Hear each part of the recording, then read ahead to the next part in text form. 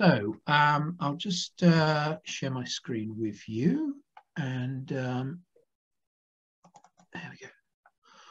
Okay, so session today is on Lean Industry 4.0, and as a few of you in the audience just said in the introductions there, you know me probably from a Lean background primarily, and I've been working in Lean for probably about 30 years now, having run the Lean Enterprise Research Centre at Cardiff University, Martin, you were mentioning, etc., as well as consultancy and various things like that.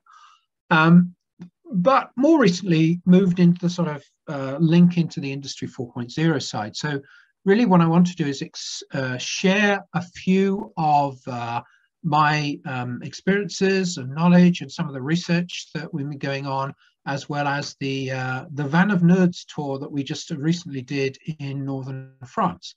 And from that, we will see where we go, share a little bit about some of the findings of the research activity, and perhaps where I see some of where we might go in the future.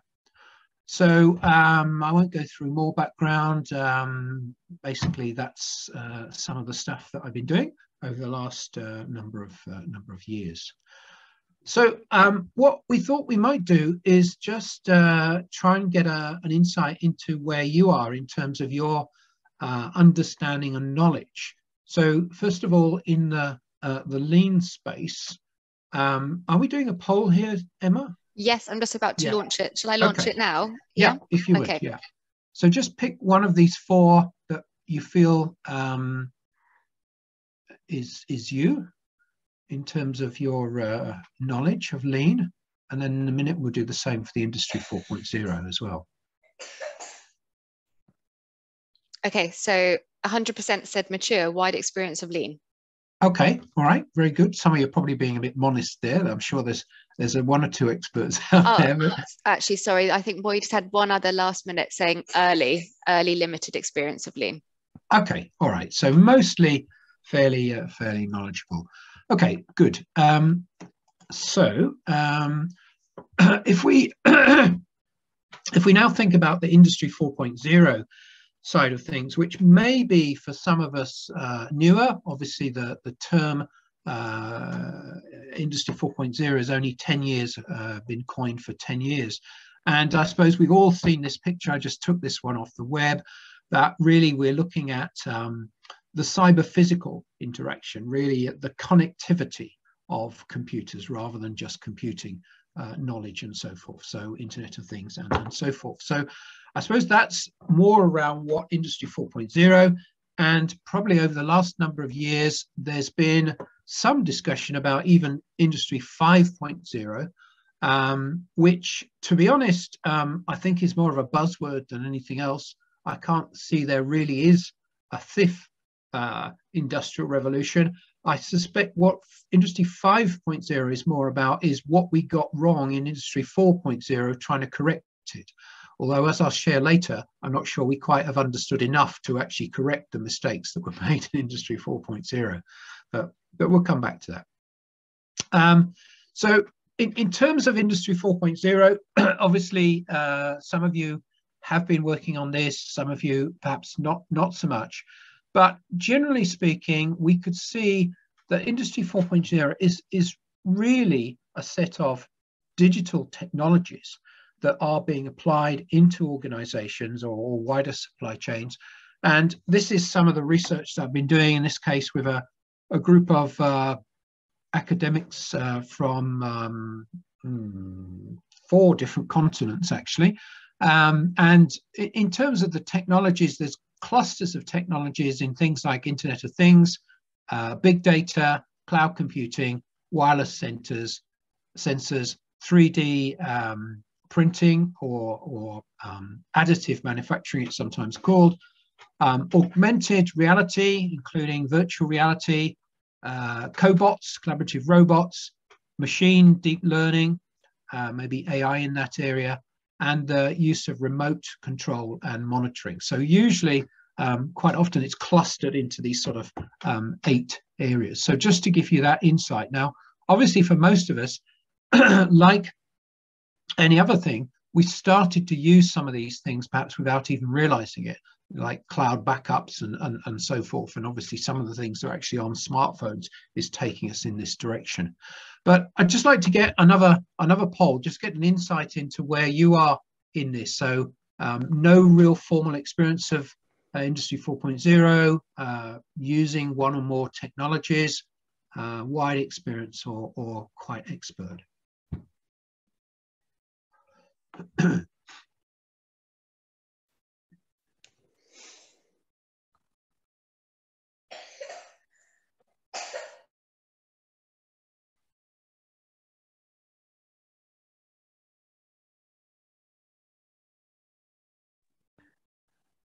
Okay, so we have 43% said early user of some technologies like cloud. 43% said mature, wide experience, and then 14% advanced. Okay, good. I'll have to be quite careful if there's an advanced person in the group, etc. Okay, thanks for that. So yeah, a more sort of slightly lower perhaps on average than in the lean space. So some background to this is probably about 2.5, 3 years ago, I first drew this picture, which was really trying to show that there's a disconnected bridge, which sort of probably builds on, some of you might be familiar with the Shingo bridge of a disconnect of the left-hand side, of the right-hand side and the middle between continuous improvement, or if you like, the lean or Six Sigma or agile tools and techniques, and the right-hand side, which in Toyota language would be the respect for people side of things, between the continuous improvement lean folk and the Industry 4.0. And often Industry 4.0 is coming out of ICT, computer science, maybe. Lean is probably coming out of more of the operations management or supply chain. And obviously the respect for people is probably more coming out of the HR. This was the early version. Increasingly now, I probably see it as three legs of a stool. It isn't HR as one end and Industry 4.0 the other end. Having said that, that probably the biggest divide is between the people side and Industry 4.0, because Industry 4.0 in the original incarnation was very much a technology-led, very little about the people. So this particular picture is a rather grey, washed out tone, because it actually comes from some teaching I've done with my colleague Torbjörn Netland in the virtual reality. So we've been teaching what we could call Lean Industry 4.0 using a VR virtual platform, in which case you need to have these sort of toned down to not blind people and give people headaches and so forth. So this is coming in an upcoming paper talking about the experience. Some of my other experience in this space has been with Emma, with something called the Enterprise Excellence Network, which is basically a group of companies across Europe. And we go round and benchmark, go into sort of deep dive Gembas. So you hear presenting material, going and doing Gembas, analyzing, and then presenting back some of the learnings and so forth. So we've just returned from visiting Thermo Fisher in Vilnius in Lithuania, which is Thermo Fisher's best global lean site. So obviously that gave some insights. This is actually the VR, it's actually called Leading Intelligent Lean, the course, as you can see. And this is actually using some digital technology to teach. So you can see the first session is an introduction. We're meeting and greeting. The second one going round is presenting to an auditorium, and there's a screen behind us. The third one is a couple of colleagues from Bosch presenting in that same auditorium, as you can see, and the slides are behind them. And the fourth is an example of breakout sessions, if you like, whiteboards and post-it notes and so forth. So actually this giving experiences, not just from using this technology for this education, but actually in learning from a lot of the delegates who are, in some cases, quite mature on their lean Industry 4.0 journey. Another insight, which I think I put on one of the flyers, was the so-called van of nerds. So this is the nerds down here on the left-hand side, basically a group of academics, industrialists, consultants from a range of countries in Europe, actually one from the US, and we visited 11 countries in northern France over 5 days. This is our van on the top corner, and I'm not quite sure which of the three on the bottom right is Homer Simpson, but they all seem like nerds to me. So we were having some fun, actually, one of the companies in their library here. So these were some of the experiences. Some other of the research work has been working on some case studies of organizations going down this route. So Faurecia and Stellantis is the work with Florian, which is sort of ongoing, and Hilti is a case study in using virtual platforms to do virtual events on a global basis remotely. And here's some desk research and one of the journals publishing the work in. So one of the pieces of work that we did, which was a desk piece of research, was there's quite an explosion of, certainly in the academic arena, of people writing and talking about this topic we could generally call combining lean and Industry 4.0. Generally speaking, what we found in this research, so we actually surveyed the top 300 academics globally to try and find out what this was. And quite often you got people starting with an engineering background coming into either an engineer very much with a technical mindset. So we felt we needed to sort of put this definition down. It's a bit long and wordy, perhaps, probably more meant for an academic audience, but I'll read it out just to give an insight into what we see this topic is or should be. So firstly, an innovative socio-technical paradigm. So I'll translate that into real person speak. So that means it's about people and technology, not just one or the other, that uses both human and artificial intelligence.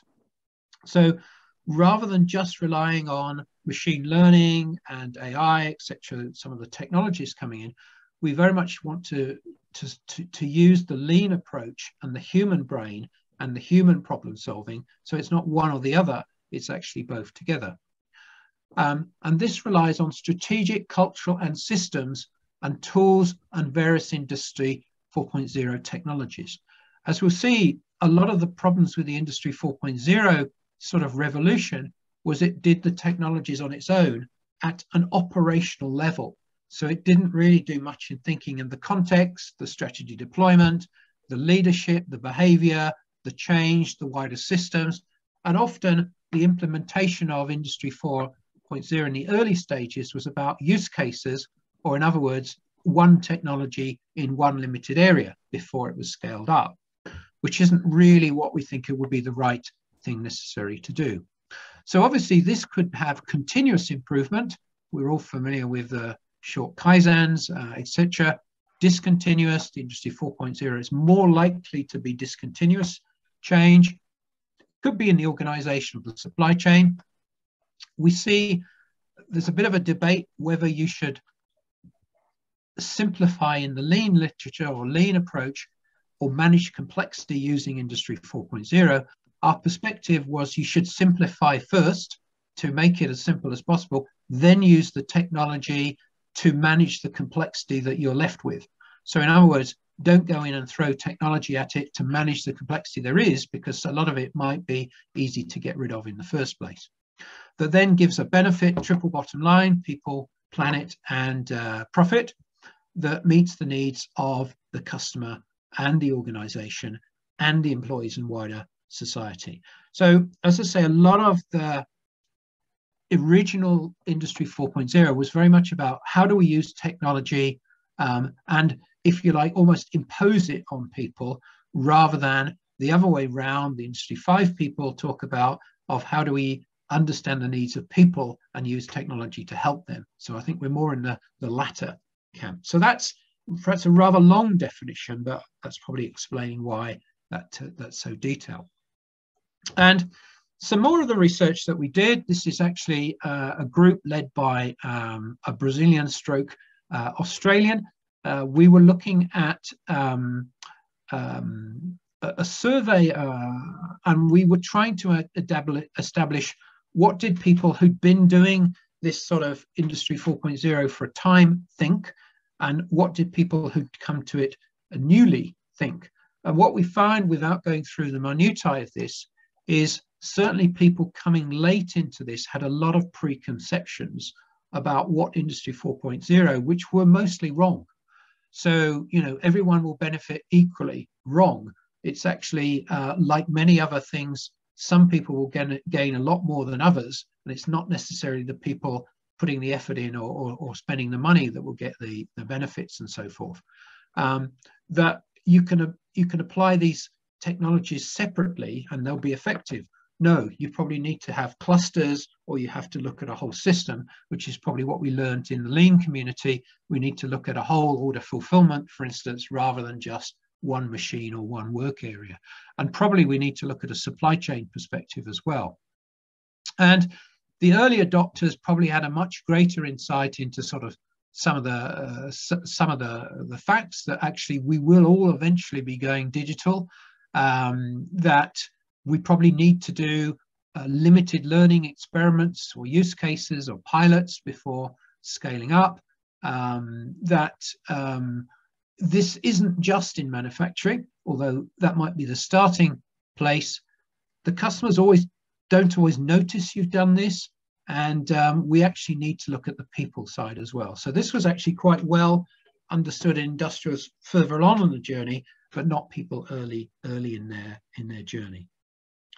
So these are a few insights into looking at it from an industry point of view. So this is actually some of the data we collected from people on the first the second to fourth version of the Leading Intelligent Lean course. So this basically gave us an insight in what does industry want to know about this. So I won't go through all of them, but one question is, should I do this locally, or should this be a global program? The answer to that is it depends on what you're applying. So obviously, if you want to put an app on your phone, it's local. But if you want to put a new MES system throughout all your factories, then probably got to have that globally. On balance, it's probably more global than local, which obviously causes issues around autonomy and choice for sites and so forth. Should I organize as one function or many functions? So if you take the three legs of the bridge, they're sort of all separate. What we found, and working with the organizations, that there's an increasing trend on the higher level, the earlier adopters, the people further on, to actually bring some of this together in one department or one support unit that is called something like Lean Industry 4.0 or smart digitization or whatever it is. But in other words, it's not seen as two separate areas is where some of the leading companies are going. So what's the correct start for this? How do you develop a set of strategy? Our findings in the research and with working with the organizations is absolutely key, is do you develop your organizational strategy, and this becomes a way of delivering it rather than chasing the last technology or the latest lean tool to apply. How do you measure return on investment? That's a very interesting question. In 2 minutes, I can't give you the complete answer because some of the benefits of this are actually intangible. What we have found, certainly in a very advanced case where we studied one organization, is a very advanced lean organization that then had digitized the lean. The return on investment was actually quite low because they'd already reaped a lot of the benefits on lean. So merely digitizing the lean didn't give the benefit. It's the next step that would give them the return on investment. And I'll come back to that at the end of the session. How do you make life attractive for people wanting to join the organization. And what we found with a lot of people going down the technology route is they were almost dehumanizing the role of operators, who became almost like robots. In other words, they became almost slaves to the robot rather than the other way around. And hence, we see really organizations have two options here. You can either have, if you like, unintelligent workers, or you actually move the workforce to be highly intelligent, so they can actually do programming and actually development with the technology, in which case you need very, very high skilled people. So we see some organization going one direction, some the other direction. We suspect that the going to the highly educated, highly trained, highly developed operators or people in the organization will be the most effective way. So one of my co-authors on this, David Romero, a University of Monterrey in Mexico, has been doing a lot of work in particular at the so-called operator 4.0. So what's the operator of the future going to look like? And what are the pitfalls and lessons? So we'll probably weave a few of those in as we go through. So these are the sort of things that might be required. And the last one was, how do you sustain programs? So these are probably the sort of questions that many of you are wrestling with at the moment. So looking at the Van of Nerds tour that we did a couple of months ago in France, is we saw in many of the organizations we went to very good examples of lean. This is actually in a distribution center just next to a factory, which I've just covered up the name of the factory. Not that it's a bad, just to protect their identity. And basically, you can see a well-organized dispatch bay here, very 5S and so forth. And you can see here evidence of two types of improvement. One was around an andon cord or virtual andon cord pull, and the other was more your classic Kaizen events, sort of A-problem solving and so forth. So very good use of lean. But what we didn't see was a great deal of Industry 4.0 in this particular site. Yes, there were digital displays. So some of the capture of data had been done digitally, but that was about as far as they went down the digital route. And then we went into other organizations. This is actually an Industry 4.0 lab in one of the universities, but it probably replicates what we saw in some of the more advanced Industry 4.0. And without going through every single technology you can see here, but RFID tags, Internet of Things sensors, 3D printing, use of AGVs at the front side, cobots, application of digital twins, digital dashboards. So what they were trying to do here is they actually had a real dummy manufacturing production line to make these electric scooters, but they were trying to demonstrate all of these different technologies. And as we went around, we sort of thought, well, this is fantastic, but where's the lean stuff? So in other words, this was all done in isolation of the usual lean stuff that you'd expect. So we were sort of feeling that, well, you either got lean or you got Industry 4.0, and there weren't many that were trying to bring the two together. So I don't think these particular companies we saw were different in France. I think that's what you often see. We did see one absolutely standout technology which quite blew us away, and this is this thing called a key prod, which is this well, whatever is it, elliptical little machine. There's a green one on the right hand side, magnetic sticking on the machine in the factory, and the left hand side is from the corporate video sort of thing. So this product, key prod, or this is a simpler version, this is a display screen. What this company had done is, the problem with smart machines is if you want to buy a standard machine, it costs X. If you want to buy a smart machine, it probably costs 1.5X. So they can be very expensive to get that digital technology. And the other problem with the digital technology is if you've got a mix of machines, obviously in a cluster or a cell, you find that the technology, smart technology on machine A doesn't talk to the smart technology in machine B. So what they've done is, instead of thinking of plugging the sensor into the analytics of the machine, they actually developed what we could call the voice of the machine. So this is a device with artificial intelligence internal to it. And basically what it does is it listens to the machine, and within 2 to 3 cycles of the machine running, which could be 5 minutes, say, it's learnt the machine, and it goes on to learn more and more about the machine. So it can then tell you what, what the cycle time is, what the OEE is, what the issues are when the tools are wearing out. So in other words, it can make a not smart machine into a smart machine that then the information can go on to display boards like this, which would be next to the machine. You can just see the edge of one here, or visual display boards that could be in the usual sense on in huddle areas and so forth. So this was actually a really interesting standout technology that we saw. We did find in some cases organizations starting to bring this together.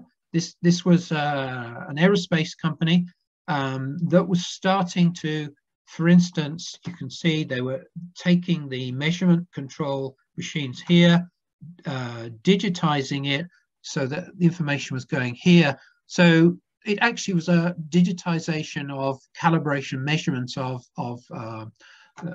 products being made in a human way, rather than an out of sight, out of mind inside of the machine. So they were using this as a use case.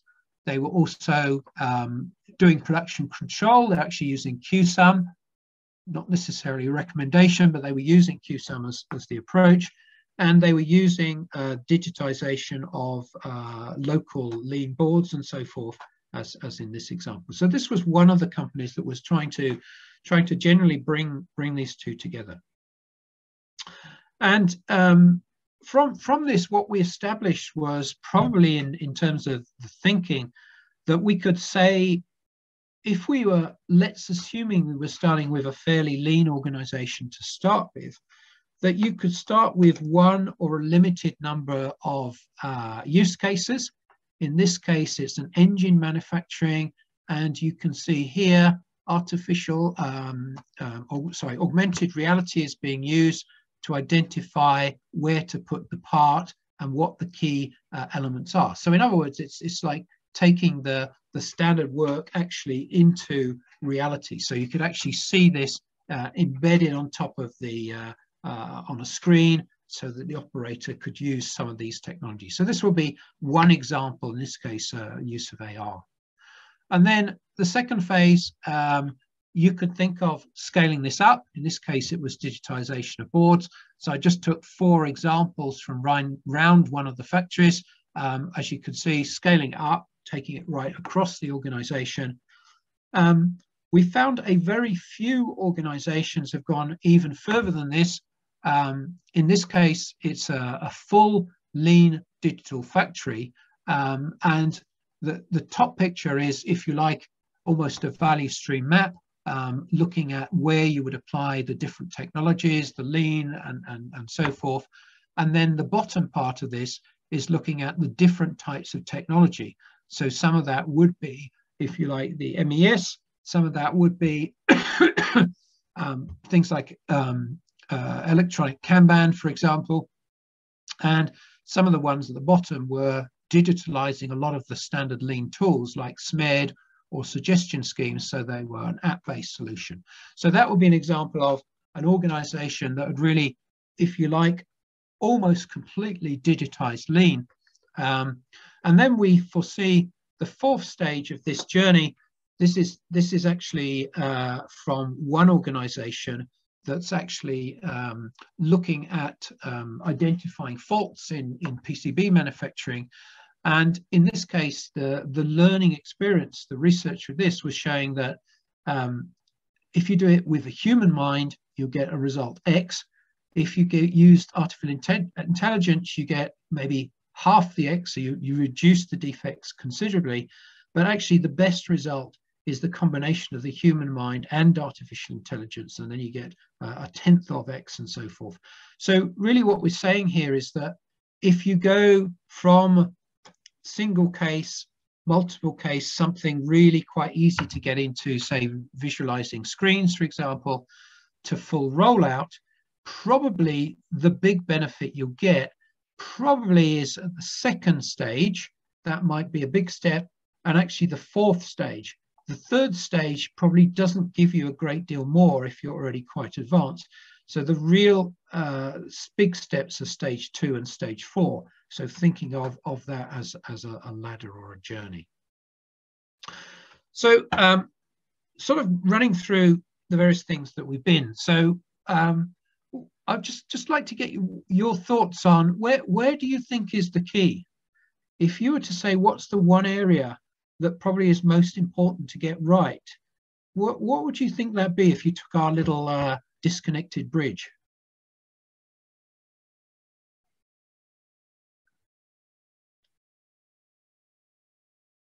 Peter, in your definition and in this diagram, I'm looking for the absence of process and how important that is, because you're talking about scaling up. You have to mature a process, prove it, get the data to support it. Measure its values and success, and then you need to scale it up. That's the bit I'm not.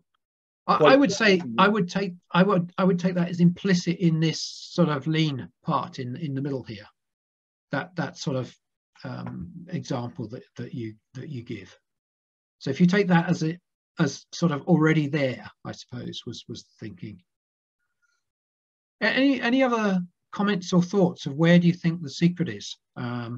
Based on our experience, based on training about 200 people on Lean Industry 4.0, the various cases and examples.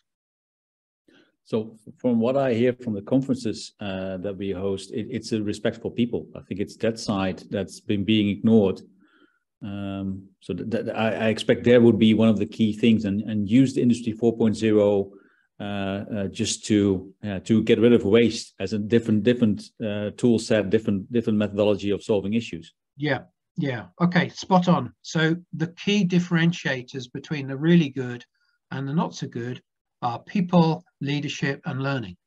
So that's what we found on this, that it isn't the great technologies, it's not the great lean, it's actually the differentiator is in this respect for people, and starting with what people want and what they want to learn, how they want to create autonomy for themselves, how they want to connect to other people, the leadership and style of leadership of more servant leadership, coaching leadership, and actually creating this learning organization, or if you like, sensei-led organization, seem to be the differentiator. So very good. So this is some further work that we've been doing. This is actually, this framework is more aimed at the academic community than perhaps the industry, but really, if you like, the Industry 4.0 is very much around the technology, merging technology or new technology, emerging or mature technology, and very much about the hard systems. What we think this whole subject is about is we need to be thinking about what do you do strategically. Brendan, to your point, what do you need to do in the systems or the process area? So it could be the process of that piloting that you were talking about, or other processes. At the operational level, how do we integrate the tools and techniques? The vast majority of work that we see is actually in this operational level. So it's not really dealing with this strategic or systems level, and it's not including things like what are the human side of things, what are the competencies and learning, what are the barriers and roadmaps and maturity of this stuff, how does this work in different industries or different countries, for example? So, you know, was it you, Brendan, that was military, or no, one of the other guys, Martin, but whatever. But, you know, how does this work in a defense sector compared to an agricultural sector or something like that? And it might not be the same. How does this work in a wider supply chain? How does it work in an environment where we aren't very resilient? We've had COVID and we've had price shocks, and some of you might not know that we're lacking a prime minister again in the UK. the last one only lasted 45 days and so forth. And how do you create a readiness? What do you need to do first? How do you then turn that into results? So these are all the things, certainly in terms of academic research, that we need to focus on. But I think any of you in industry going down this route, these are the various elements that actually need to be taken into account, as well as implications and what do the policymakers do in terms of supporting this. So if any of you are interested in any further work in this area, one of the things we will be doing in the new year is we will be taking this this idea of networking, learning, sharing, benchmarking, etc., building on the existing work we've done with the Enterprise Excellence Network, a group of companies across Europe. We will be developing a network of Lean Industry 4.0 to share, if you like, knowledge and answer some of the questions which I posed earlier, or some of these key considerations, similar sort of things that certainly organizations are starting to think about or ask. Okay, that's pretty much the end of our session today.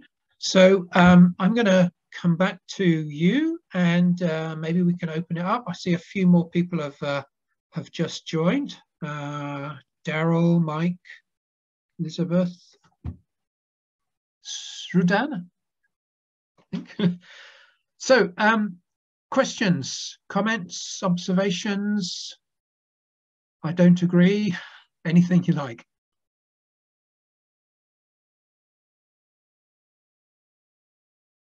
Or I'll pick on someone. How about you, Daryl? Do you want to say something? Comment from yourself?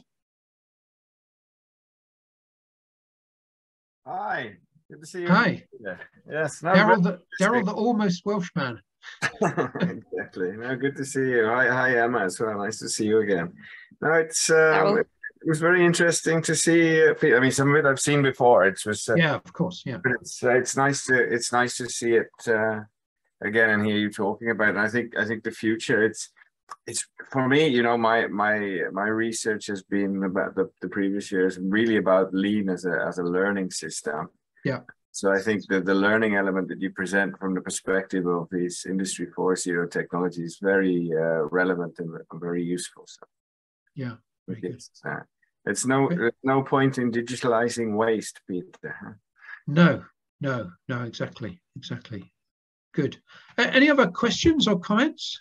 Yeah, one of the things that we discussed on several times in different events is that it's also the whole 4.0. It has a strain on different knowledge. So people with a certain skill set are scarce. So yeah, exactly. Very difficult to get them. Yeah. So that's one side, and but also for the operator, it asks sometimes a different skill set.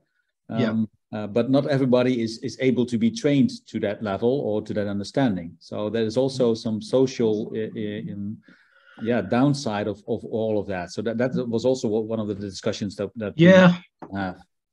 Definitely. I mean, as I said, you know, if we think of the operator, and obviously there's other people apart from operators, but you can either de-skill them and they just become, you know, like human AGVs in the system, which is really a waste, because you might as well have an AGV if that's what you're going to do. Or you can make them highly intelligent, in which case, you know, we need a completely different competency and skill set and a completely different way of training and learning to actually make that, make that happen. So I think, thinking about it from the operator's point of view, and this is where I think, you know, the Industry 5.0 people haven't really quite understood the people aspect. You know, they haven't understood things like psychology and you know, sociology and these sort of skills. They're just sort of thinking about, you know, we shouldn't just have the technology. We should, you know, think a bit about, you know, make it nice for the operators, but we're nowhere near getting as far as the sort of things that Darryl was talking about. How do you create a learning organization that actually needs very smart, you know, we need more huddles, more networking, more learning, more exchange of experiences and so forth, rather than less. Yeah, but also I think it could be, so if you look at what AI can do, I recently heard someone say the skill set that we tended to train as a young kid, so remembering things or recognizing things, that's actually outdated. Computers can do that far better than we can do it. Yeah. So we should be looking into different skill sets that we train. So creativity, just other things that are far more important to train than used to be 30-40 years ago. Yeah, and it does question some of the things we train in Lean, because, you know, if you're digitizing some of the stuff you're doing in Lean, you know, do we need to know how to collect the data for the OEE? You know, just by way of example, if that's something we can do very easily, more how do we use that data? How do we analyze it, and how do we make the improvements? Is probably more of the skills that we need, for example. Yeah, and coming up with good interface. So maybe there are very people that are far more smarter than I am, ever will be, but they come up with the nice solutions. But they created a very easy interface. Absolutely. So I don't know what's actually in my iPhone, but I can use it. No, exactly. I mean, if you think about, you know, a lot of the visual boards, you know, the digital visual boards, and you look at them from a visual standard point of view, they're absolutely terrible. You know, there's some computer scientist who's got all the information there, and it's there, but it's all in glaring colors. It's not in the right format to be able to understood. I mean, probably most of us have seen that stuff that goes around on LinkedIn of the aircraft ticket, you know, the old version and the new version, and how the old version is absolutely terrible, and it just some simple graphics would make it easy. But then you look at some of the graphics you see on these machines, they're just like the old airline ticket sort of thing. So you know, graphic artists, you know, people coming out of the gaming industry and things like that, you know, for example, would be really good. How are we doing? Any more, Florian? You look like you're bursting into a comment there. No, I mean, first I want to thank you for this presentation. It's really enlightening, and what I understood is that the key, as you said, is mostly people and the usage of the technology and the perception of utility of the technology in their daily work. I also agree with the change of skill sets from more creativity, and so the creative skill set reminds me of the first paper on Lean, I mean on the TPS, that explained that the reason of Lean was to develop creativity capability in the worker. Yeah. And the thing you said about the key people reminds me of the new name that they choose, the European Commission choose for the Industry 5.0. Yeah. And it's basically Industry 4.0 with human perception and the technology in service of the workshop employees. So yeah, I totally agree, and I look forward to see what's coming up. And the other thing I wanted to add is that we are conducting a research right now on the impact of AI on the perception of engagement of the employee. Yeah. For now, the results need to be. This is the eye sensor thing. Yes. So we need more data to see what's going on, but the intuition is that the AI can also have a negative impact if the AI is perfect, and the thing is perfect AI right now is difficult to have or to build. And so the imperfect AI can at least trigger some interest and combine the knowledge and the creativity of the worker with the information that the AI is trying to point out for the worker. So that's where maybe, the next research will try to. Very good. So watch this space, because Florian and I have a couple of pieces of work that we're currently doing, although I'm probably holding things up as usual on that. But we will be coming up with some case material on some of the applications of Lean Industry 4.0 probably in the new year. So watch this space. We might do a webinar together or something next year. Any more, or is it time for... It's probably time over there in Norway for... it's getting dark soon over there, is it? Time for bed soon. It's been a few days. What do Norwegians do in the winter? Well, mostly sleep. Well, I won't say what else. Very good. Okay, if there's no more, I'll close down. I'll hand it back to Emma. Okay. I think the only thing I was going to mention is you were talking about people, and one of the things that we've tried to do is merge kind of the continuous improvement Lean team and with our digital transformation team, because what we're finding is they were doing, and we still have that problem where they were doing things which is their skill set, but then to try and push that out into people do something with that information was quite hard. I think you did cover it anyway, but the sort of technology push sort of mentality. Yes, and we've had to take a step backwards and say you're giving them far more information than they've ever had before. We now have AI, who now have lots of cloud data streams, but we've not actually converted into a person servicing our customer and how they pull all of that and create value out of it.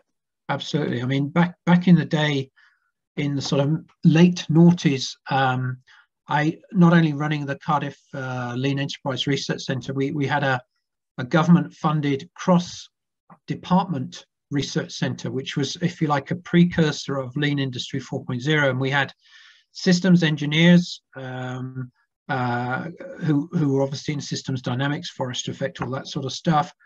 But we also had some very heavy engineering guys into sort of things like nanotechnology and things like that. And in fact, one of my colleagues, Professor Pham, he's in the Guinness Book of Records, or was at the time, for drilling the smallest ever hole, which was some nano hole, so much smaller than a hair or something. And my comment to him is, that's all very well, Pham, but why? And he said, because I could. And that, I think, sums up the difference between a lean perspective and a sort of technology push perspective. Now, at some point, there will be an answer to the question, but he didn't know what it was. So very good. Okay, thank you, Tracy. Okay, I'll hand back to Emma then to close us up for the day. Yes, thanks, Peter. And thank you, everyone. Nice to meet some of you and see some of you again. I will send a follow-up email with the recording for those who joined late as well. And if you need any further information or would like to inquire about more details to join the network, which we're kicking off next year, just let me know and we'll keep you updated.